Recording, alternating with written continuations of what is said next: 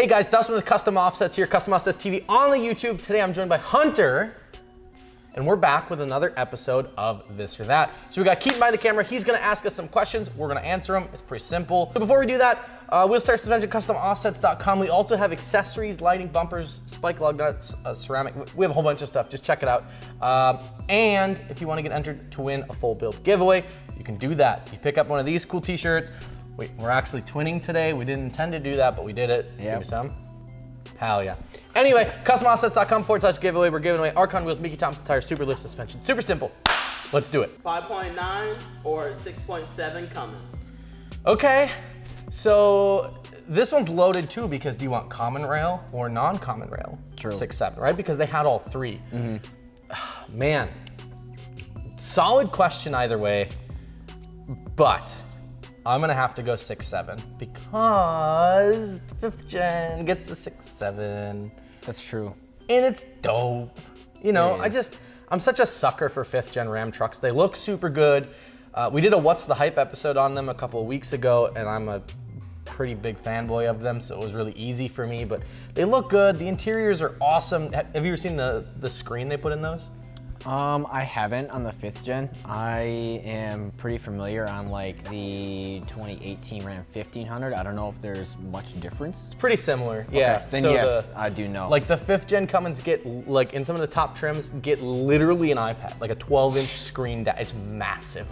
Okay. So for that reason, I'm going that direction. Okay, I'll have to agree with you on the 6.7 as well, only because as time progresses, I'm starting to like Ram a lot more than how I used to. So I guess for the same reason that you are, I would pick 6.7 too, just because of the 5th gen. I do like the look and I plan on getting one day. Ooh. Even though I'm not a Dodge guy, but. And you literally can stuff 35s on those trucks stock. Exactly. It's ridiculous. Okay, next question, Johnny. All right, AT4 or Z71? Interesting. I don't know all the package specifics on the AT4s. I know Banker bought a Z71 and his reasoning was the AT4 gets a factory lift kit and he figured that wasn't worth his time because he was just gonna cut his truck apart and put a massive lift kit on it anyway, which he did. I think the AT4 is cool. I think it's neat. You can get a truck from the factory that's well equipped. It's got a little bit of a lift on it. I'm pretty confident you can stuff 35s in there as well. Pretty sure we did it at one point. I know we had an AT4 that we had done like a driving review on in the past, but pretty neat trucks. I'm interested to see how you answer this one because you're not a GM guy. I am not a GM guy whatsoever, and trust me, I'm not. But honestly, if I had to pick between the two, I'd get a Z71. Only reason being, just like you said, I'm gonna put a lift on it either way, no matter what I buy. Whatever brand, I'm going to put a lift on it. So I would just get a Z71. So. Yeah, easier that way. Yeah. And it's not like the Z71 is a slouch either. You're still getting the updated shocks and all the goodies that come with that package. So yeah. Next question. All right, cheap trucks, expensive build, or expensive truck, cheap build? This is a no-brainer. I'm gonna let you go first. Are we on the same page? I don't know. That's why I'm letting you go first. I would pick cheap truck, crazy build. Every day. Yep. Every single day.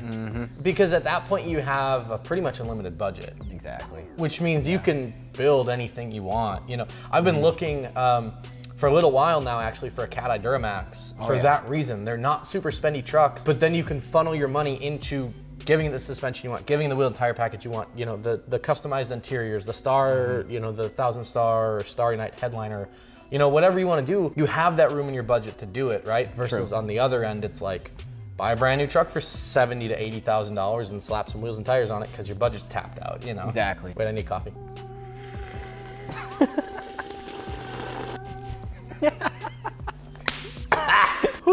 Oh man. Oh, I'm fine. Okay, next question, please. Nice. Bull nose Ford or brick nose Ford? I love bull nose Fords. I do.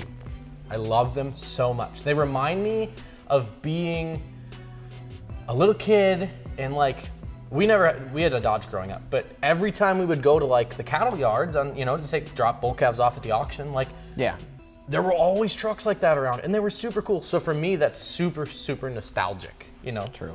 So for that reason, I would go bullnose. Okay. I would go with bullnose, just there like you you. go. So, I'm not a fan of the brick nose, even though the truck I had was kind of based off of that. Was it's that just a first little bit transition, yeah. stretched out, but yeah, I don't know. Toe mirrors up or toe mirrors down? So I assume we're talking specifically about a Dodge truck here. Cocky Dodge owners. Yeah, you better dodge that toe mirror. Yeah. Right, because flippable tow mirrors. Moose power. So do you want ghost trailer moose power or not be able to see anything? Because I don't know if you've ever driven one of those trucks. I haven't. I've never driven one on the road. I mean, I have in parking lots and stuff, Sure. but I've never went like on the highway on the road, so I don't know if that actually helps. It does. So it? it's crazy. Okay. When you flip those mirrors in, you can see almost nothing out of them. Okay. It sucks. So that's why you see a lot of guys drive around with the moose power, you know, mirrors up, hey, look at me, you know. Yeah. If you're pulling something, all right, I get it. I get it. I get it. But you fucking ain't pulling something, I mean, for sakes. Fold them in. You walk by them. Jesus Christ. I think I would leave them up as much of a meme as that makes me. Just for the visibility to be able to see back there is worth it. I don't know. The older I get, the more I realize that if it's stupid but it works, then it ain't stupid. Yeah, I Damn, will did you just have call to me go. stupid? No. Whatever, dude. Whatever, dude. I didn't. I would leave them flipped up as well. Only reason being is that I have tow mirrors on my truck and I can see a lot with them. Yeah. And it's lifted, but it's not lifted like Rainey's truck, where his is huge. So, especially if you're that high in the air, you're gonna want to be able to see behind you and to the side of you. So, Correct. For that Absolutely. reason, I would have them flipped up. Bonus question. 90s Cartoon Network or 90s Nickelodeon? Oh my God, don't do this to me. I can't. Were you, wait, hold on. Can you even pick one? Did you even watch TV in the 90s? Wasn't born in the 90s. Whoa! Stonks. Listen, everything you remember that was pure and good from your childhood, make it 10 times better. That was 90s Cartoon Network or 90s Nickelodeon. Both of them, legit, dude. Straight up best TV I've ever seen. Oh man, pick one though. Man, I used to watch Family Guy all the time at night, and it was always on Adult Swim. all right, so here you go. So here's what you've got. 90s Nickelodeon had Rugrats, Hey Arnold, Keenan and Kel, Cat Dog, dude, the Wild Thornberries, Rocket Power. 90s Cartoon Network had the Powerpuff Girls, Dexter's Lab, Johnny Bravo, Ed, Ed and Eddie, Courage the Cowardly Dog. I will say this right now, I do not remember watching any of those shows when I was a kid.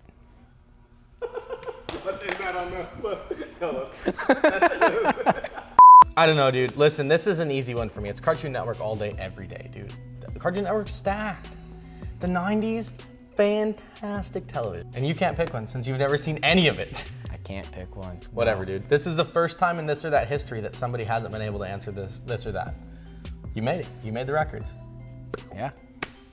Rain down the confetti. I don't know if that's a good thing or a bad thing, but I can't wait for the internet to roast you in the Yeah, comments. That's another episode of This or That. Thank you guys so much for watching. Thank you, Hunter, for joining us, even though we gave you a little bit of a hard time. Yeah. If you have this or that questions, drop them down in the comments below so that way we can answer them in the next episode of This or That. And remember to like, share, and subscribe to the channel so we can keep making banging content just like this one. I'm Dustin with Custom Offsets, and we're out. Peace.